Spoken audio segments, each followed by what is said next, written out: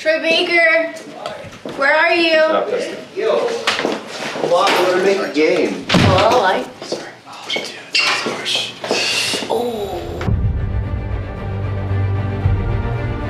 I think it's one of the things I love the most about this is really being able to look at every character and every circumstance in a completely different way. I feel like I've never seen this side of Selena, so it's really cool to get to explore that. Harvey Dent is a beast. It's almost like looking at a bomb that doesn't have a fuse in it yet.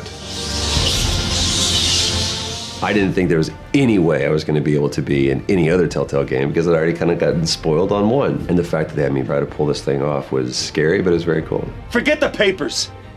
I want to hear it from you. I have a tendency to overthink things and overcomplicate things. And so for me, the process is to not have a process. It's to really try to turn your brain off and just be open to the story that we're telling, because it really is different. It's really about not pulling from and paying homage and tipping the hat to previous versions of this, but really trying to come up with your own version. Yeah, so many people have played Catwoman, and they've all done amazing jobs. So you can walk down that path of looking at their performances and feeling like you'll never live up to it, or you can try to have a fresh take on everything. Don't forget to change into your suit. There's so much in between the lines, and there's so much in the character interaction that finding her myself has been really cool.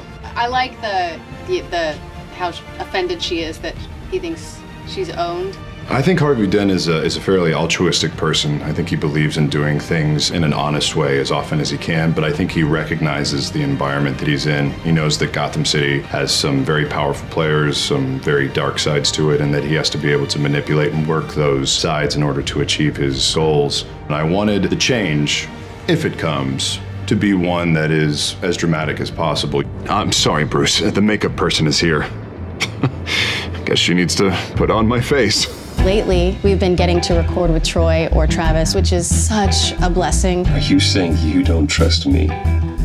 I'm saying I probably shouldn't. You can live and breathe, and you guys can maybe ad-lib a little bit together. You know, if Troy does a little funny line, you get my chuckle at the beginning of the line. Do you need another one? There's those reactions that you don't get outside of an ensemble recording. I'm always amazed at what Laura can pull off. She makes it look effortless. It's frustrating. Or should Bruce be awkward and she's confident? And then Travis can always kind of push me to a level that's way deeper and way more grounded. It's so unique in that recording the dialogue based on situational choices is a great challenge for an actor, because it's not a straight through storyline. You have to be able to reset your mind every couple of lines and go, okay, no, based on this choice, how would I react? Okay, based on this choice, how would I react?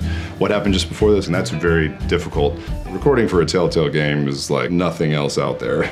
I feel like Batman really does an amazing job of walking that gray line. You don't know if somebody is a villain or a good guy, and players finally get to play as the playboy or the man behind all the masks. In other games, you never get to see that aspect. You're wearing the cowl, you're driving the car, you're beating up bad guys. You still get to do that in this game, but it's about who Bruce Wayne is after he's decided to become Batman and the tools that he has at his disposal as that billionaire playboy. How do you want to play this? You're gonna wear a mask throughout this game. You just get to choose. Either it's gonna be the billionaire or it's gonna be the Bat.